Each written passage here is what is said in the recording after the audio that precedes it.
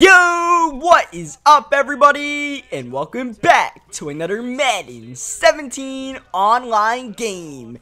The 32 team preview series for the upcoming NFL season implies in the name that we're covering all 32 teams, even a team that has like a 1% chance of winning the Super Bowl like the Chicago Bears. The Chicago Bears aren't even entering the season with Super Bowl aspirations, so why preview the Chicago Bears in the first place? Why not just maybe skip them and move on? Because the Chicago Bears are a team too, man. They're a team. They got a plan. It's not the same exact plan as the New England Patriots this year, but they've got a plan, and it's worth going over, as Zach Miller is going to get that catch right there. But as you guys probably got the gist by now, we don't really talk about the gameplay while we're doing this series. We just talk about the team, go over their roster, talk about their strengths and weaknesses, see what they got to improve on, go over, their draft class and stuff like that.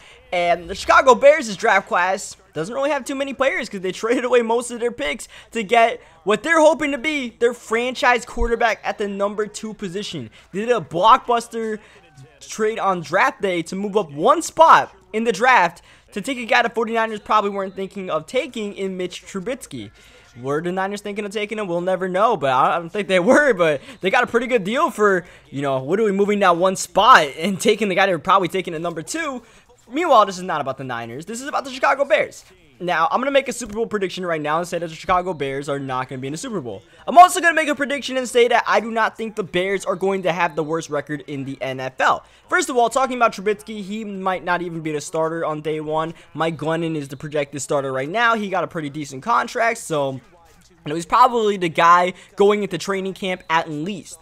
But when you look at the Chicago Bears roster, I honestly don't think it's as bad as you may think it is. Now, the main problem for them last year was the quarterback position. That was by far the worst position for them, it felt like, because whether it was Jay Cutler or, well, Hoyer wasn't that bad, but mainly Jay Cutler and Matt Barkley, it was a rolling train wreck at the quarterback position. Otherwise, the Bears, they finished 3-13 last year, but their roster isn't as bad as their record would say. And that the NFL is a quarterback-driven league, and you have some pretty bad quarterbacks. That's what's going to happen to you. You also had a couple injury problems, but I mean, that's why Cutler went down, but still, Cutler wasn't playing that well before he got hurt. Let's be real.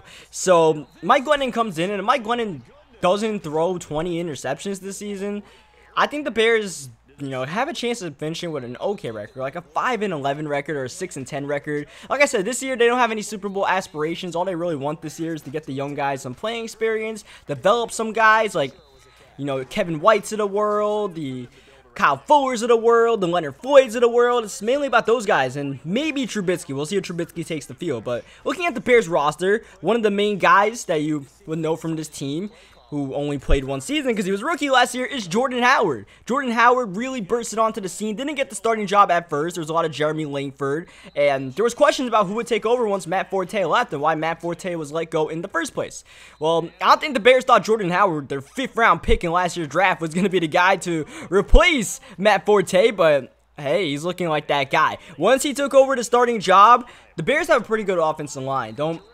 I don't think people really know that. I mean, they got Josh Sitton last year, but I mean, the Bears' offensive line kind of came out of nowhere, so you might not know that, but their offensive line, Kyle Long, has been pretty good for them for a while now. They got Josh Sitton, and Josh Sitton is still good, or to everyone else. I don't think Green Bay knew that. They might have done that for salary reasons, but Josh Sitton is still good. They drafted Cody Whitehair in last year's draft. He was pretty good last year. And then their tackle situation, it can use some improvement, but it's not like disastrous. It's not like the New York Giants tackles where we got Eric Flowers and whoever else is going to play right tackle this year. Hopefully not Marshall Newhouse trying to kill Eli in any given snap. So the offensive line, not that bad. Jordan Howard, really impressive last year. I thought, given the talent that was around him, he might have had the 2nd most impressive rushing season last year behind Ezekiel Elliott, who had the most rushing yards. Jordan Howard had the 2nd most rushing yards, which is kind of weird that rookie running backs had the top 2 rushing yards, and Howard wasn't even the projected starter, but that's what happened. The problem with the Chicago Bears, like I mentioned, is their passing game. Their quarterback situation was the main problem. One of the problems last year was that Alshon Jeffrey was in and out of the lineup. He wasn't in there all year long. This year he's not even going to be there because they let him walk in free agency.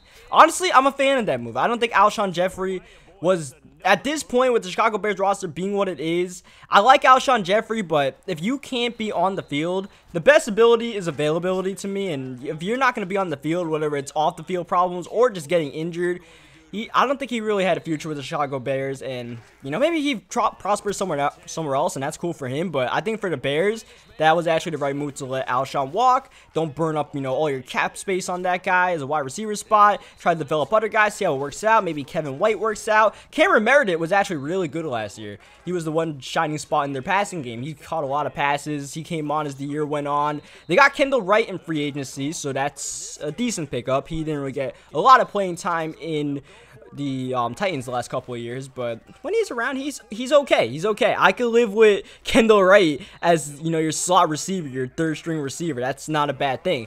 And one of the things that shifts NFL landscapes more than anything else that I don't think is emphasized enough, because this has more of an impact in the NFL than any other series in any sports, I should say, is draft classes. Draft classes, like this year's draft class, can affect the upcoming season of the NFL more than it would in any other sport, because you're adding 3, 4, maybe 5 guys on the roster that if they make an impact, the NFL is such a close, competitive, I want to say league. Yeah, that's the word, the league. That, these guys can really shift and shape a record. They can give you an extra couple of wins. And the Bears, they don't really have those guys coming in this year unless Trubisky starts and goes off the rails. But the draft classes the last couple of years have been pretty decent.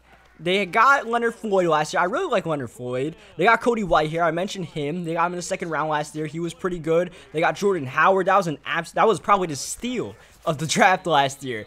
5th round draft pick Jordan Howard. He looks really good. And I mean, running backs come and go, but I think Jordan Howard's got a future. 3 drafts ago, they got Kevin White, who is TBD. We'll see how he does. He was injured all of his rookie season, so he kind of redshirted. And they got Eddie Goldman in the 2nd round, and he looks pretty good. And then you got Kyle Fuller, who missed pretty much all last year. I think actually all last year he missed with an injury, and Kyle Fuller looked good. Kyle Fuller's looked pretty good so far in his career. So you get Kyle Fuller back this year, and you got the secondary with Adrian Amos. Adrian Amos was, a decent safety last year. They got Quentin Dempsey free agency, who's kind of a stopgap kind of guy.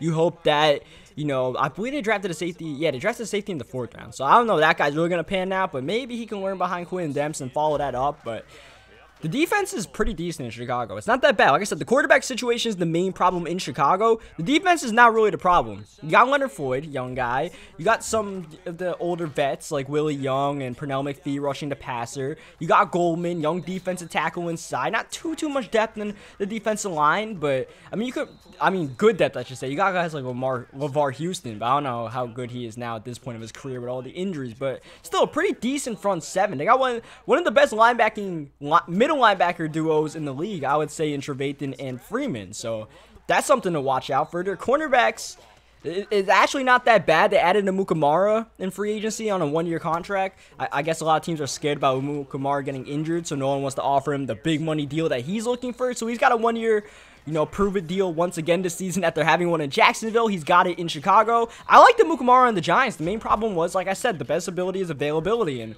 teams know that, and that's why they don't value Amukamara as much as they should, because he's a decent cornerback. He's a pretty good, capable starting cornerback as long as he plays all the games. He was a former 1st-round pick for the Giants.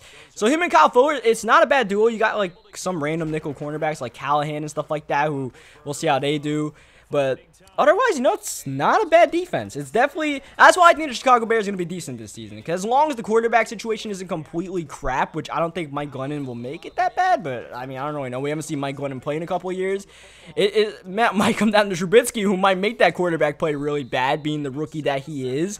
But I think the Bears, their roster isn't that bad. They can lean on Jordan Howard in the running game. Jordan Howard having a full year as the starting running back. Because last year, like I said, he didn't even start the whole year. And once he started, he averaged over 5 yards per carry and was the 2nd leading rusher in the NFL. So you lean on him a little bit, make it a little bit easier for the quarterback. The offensive line, they're not that bad. It's just that, like I said, the Bears, the quarterback was really the problem last year. They threw too many interceptions, made too many stupid mistakes, kind of rushed passes and stuff like that. Maybe part of it's the fact that they didn't have the elite receivers that got open all the time, but it's not a bad situation. Then the tight end spot, that's one thing I didn't mention. Zach Miller's there. That's pretty good. They drafted a tight end in the 2nd round. You hope that tight end learns behind Zach Miller, and I believe his name is Shaheen. You hope that guy, Shaheen, that's what his name is. You hope he learns behind Zach Miller and develops. But otherwise, I like what Chicago is doing. But it really is up to Mitch Trubisky to make it or break it on whether this roster can take the next step. Because they traded a lot away to get him.